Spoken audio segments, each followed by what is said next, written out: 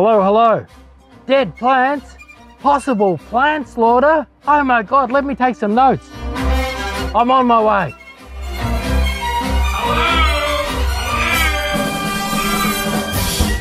I'm on the scene.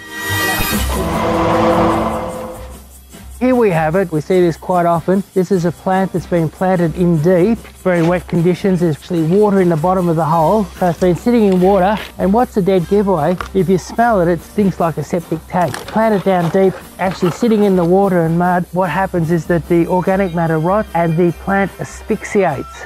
A plant slaughter situation. What we have to do is we'll have to raise him up a lot higher so that he's not sitting down in the water, and plant him with a good planting mix. So here we are. What I've done is I've topped up the soil in the bottom of the hole with some planting mix. I'm now going to add some soil wetter in the bottom of the hole. Actually helps with drainage. And then we're going to plant our plant in here nice and high. We're going to come up quite a bit higher than what we were.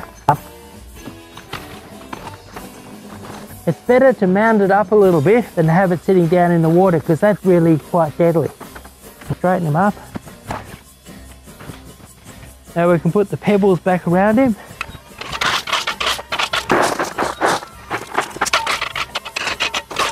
So now we've got him sitting nice and high, pebbles back around him, looking good, up nice and straight. He's not down in the water, he'll be able to breathe and grow and be fine. Another root rot case closed.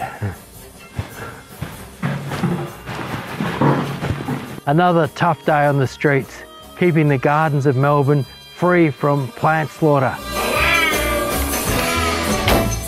Like and follow for more.